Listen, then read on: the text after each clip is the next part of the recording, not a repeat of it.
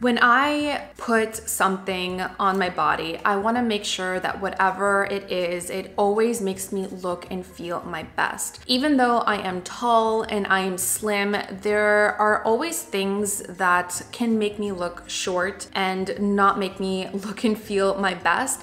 So that's why I wanted to put together a list of fashion mistakes that I feel can make anyone, regardless of your body type or body shape, look short and frumpy, and offer you some tips and tricks on how you can avoid making these fashion mistakes. Before I hop into today's video, I quickly wanted to thank today's sponsor, Omaze, for sponsoring this portion of this video. When Omaze reached out to me, I was so excited to collaborate with them because I think they are doing great things and I cannot wait to tell you all about them. Omaze is an online platform that empowers nonprofits to do their world-changing work. Many of these nonprofits are overlooked because the way we think about charity is flawed and their ongoing fundraising needs are often not met. That's where Omaze comes in. Omaze offers once-in-a-lifetime experiences that anyone has a chance to win.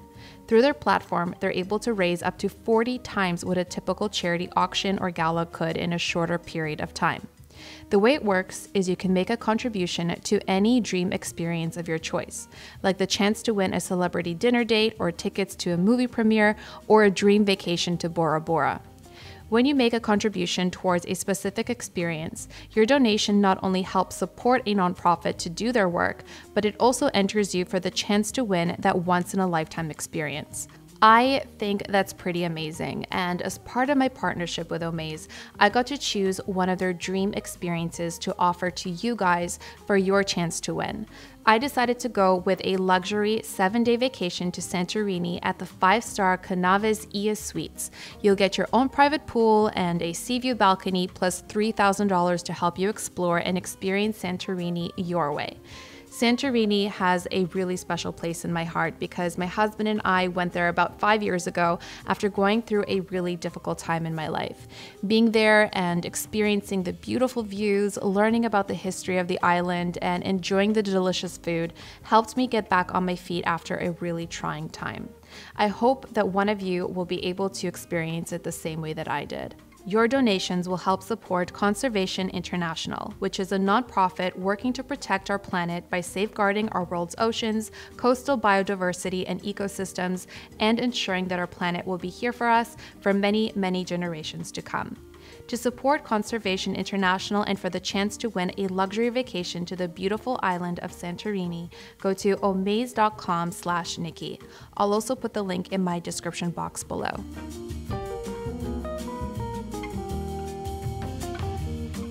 Okay, so the first fashion mistake that is probably making you look short and frumpy and is something that is often overlooked is having pockets on the back of denim or pants that are too wide set apart. So what this does visually is widen your behind and it makes it look larger and wider than it is, which is great if you are more slim and you are trying to visually make your behind look bigger. But if that is not something that you are trying to accomplish, try to look for pockets that are set closer together because usually it's going to be a lot more flattering. Another thing that you want to look for when looking for pockets on denim is that the pockets are not too small. If the pockets are disproportionately small in comparison to your body type, it's also visually going to make you look larger than you are. So when looking at denim, you want to make sure that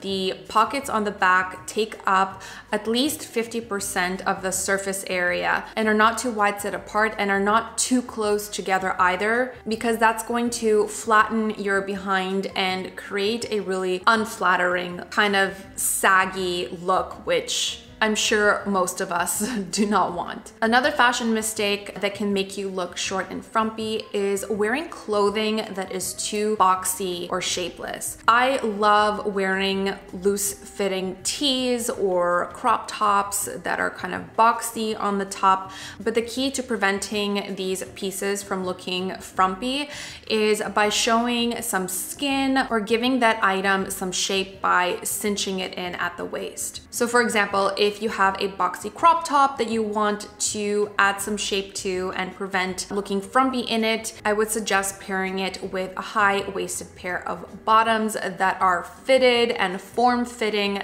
That way you can see your body shape and you can clearly see the outline of your silhouette so that you don't get lost in wearing that shapeless item. If you are wearing an oversized loose tee or an oversized loose knit dress, for example, to add some shape to it, I would recommend just cinching it in at the waist with a wide waist belt. One of the mistakes I used to make all the time is not tucking in my shirt into my pants. Now, in all fairness, back in the day, I used to wear a lot of low-rise bottoms where it made it very, very difficult to tuck in my tops into my bottoms. But now that I am wearing more mid-rise and a lot of high-rise bottoms, there's really no reason why I can't tuck in my top into my bottoms to give my body more shape. It always looks a lot more clean and polished when you do a little bit of a tuck. So you can tuck in your shirt completely, or you can do kind of like a half French tuck where you have some of the fabric coming out on the sides and the back. I feel like this kind of a tuck looks a lot more effortless, and there's always a time and a place for it. But of course, if you tuck your shirt in all sides, it always looks a lot more polished and put together, and it's also going to be the most flattering. One of the fashion mistakes that I see all too often that almost always makes anyone look short and frumpy regardless of your body type or body shape is wearing fabrics that are super bulky, such as corduroy or velvet or cable knit. These fabrics will always make you look bigger than you are, and they are usually really difficult to style in such a way that will look flattering. So when looking for fabrics and clothing, you want to make sure that they're not going to add extra bulk to your frame. So this next fashion mistake is something that I learned from a very young age. Ever since I could remember, I've always had more muscular, athletic legs. So that meant that there were a lot of shoes out there that I had to be really careful with because they would shorten my frame or make my legs look more stompy than they are. And one of those shoes are any types of shoes that have a strap going around the ankle. So what this does is visually cut off your leg at the ankle so that your legs look shorter. So if you want to prevent that, what you want to look for are shoes that don't have an ankle strap. That way your eye visually extends all the way down to your foot. So a tip that you always want to remember when you are dressing yourself and you want to make yourself look taller and leaner is vertical lines. You always want to create a long visual line from head to toe and avoid anything that's going to add width to your frame. And another really common thing that can add width to your frame is wearing horizontal lines. I love a good black and white striped sweater, but oftentimes the way that they're designed, it adds width to your frame and it makes it more difficult to style in such a way that will not look frumpy. So if you are a lover of stripes like I am, I would suggest going with a vertical striped pattern because it's going to extend the line up and down and create the illusion of one long line. One of my favorite ways of incorporating vertical lines is in pinstripe blazers or suit pants. And when you compare those together, it's even better in my opinion. I love the look of pinstripe. I know that pinstripe is not for everyone, and I was also cautious of this territory myself, but if you'd like to experiment with it, I would recommend getting a really nice pinstripe blazer and see how you feel pairing it with something like a t-shirt and jeans.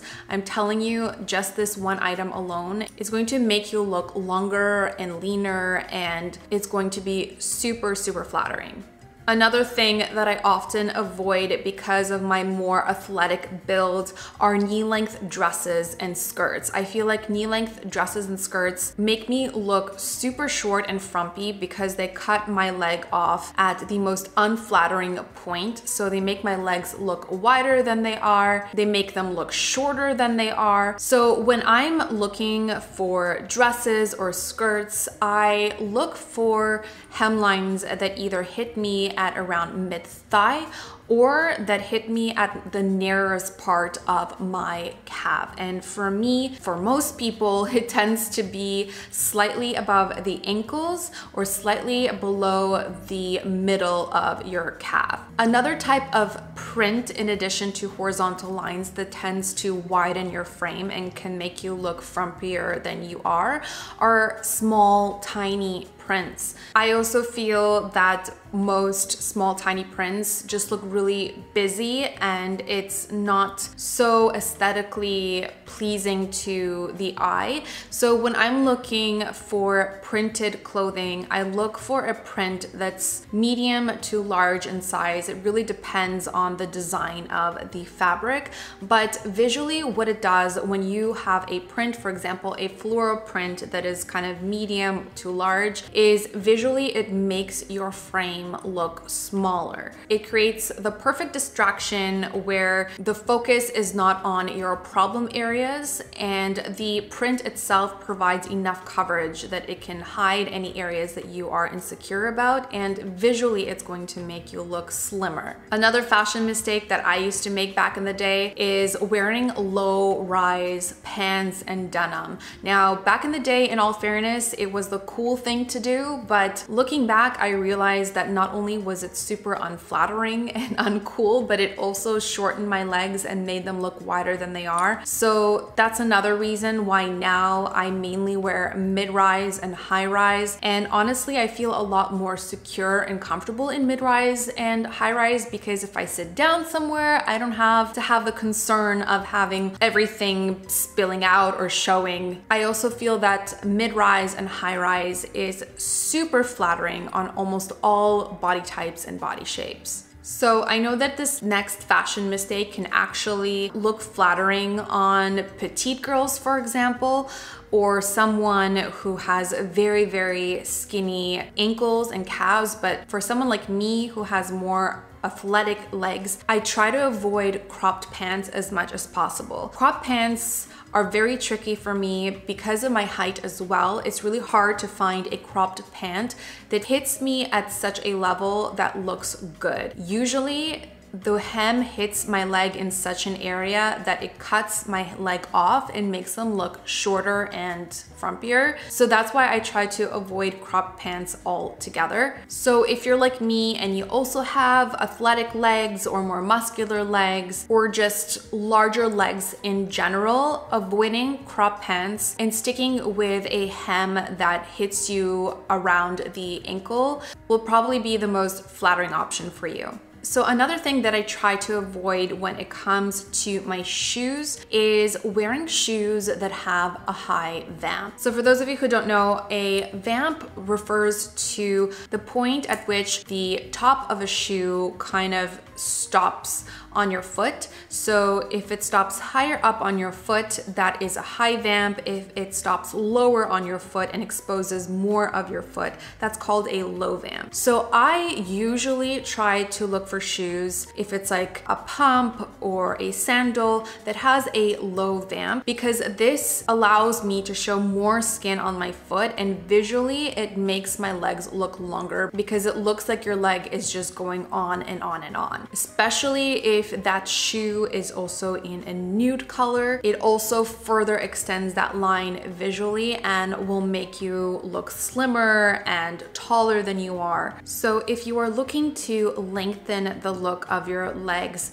look for shoes with a lower vamp. Another fashion mistake that I noticed really cuts my leg off and makes them look shorter is when I wear ankle boots with bare skin. I love ankle boots. Ankle boots are such a staple in my wardrobe in the fall and winter months because I do live in Toronto and it does get really cold here. So they are not only practical, but I find that they look really cool and stylish. So when I want to wear ankle boots, I make sure that I pair them with pants that are long enough to cover the top of my ankle boots as much as possible. When there is a sliver of skin showing, I find that this also tends to shorten the legs. So I will find an ankle boot that is also longer and also make sure that my pants are long enough to cover up the top of the ankle boot. This way you're continuing that visual line up and down and making your legs look longer and leaner. Another thing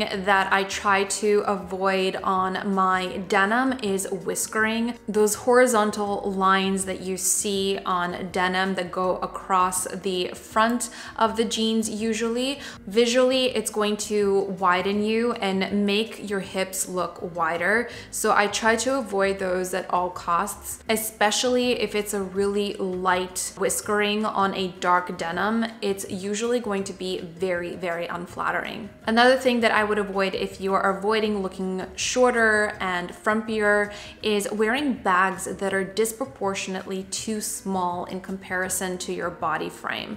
I know that right now small bags are such a huge trend, but they are super unflattering, especially if you are more wide set. So that's why I would recommend looking for a bag that is medium to large in size, because visually it's going to look more proportional to you, and actually the larger the bag, the smaller you are going to look in comparison. So those are the fashion mistakes that I have personally made and wanted to share with you guys to help you prevent looking shorter and frumpier, and hopefully you'll be able to apply these tips and tricks to your own style and it'll make you feel and look your best. I wanted to quickly remind you about my incredible giveaway opportunity with Omaze. Again, everything will be in my description box down below, so make sure to check that out. I really hope that you guys enjoyed this video, and as always, I want to thank you so much for watching and hanging out with me, and I'll see you in my next one.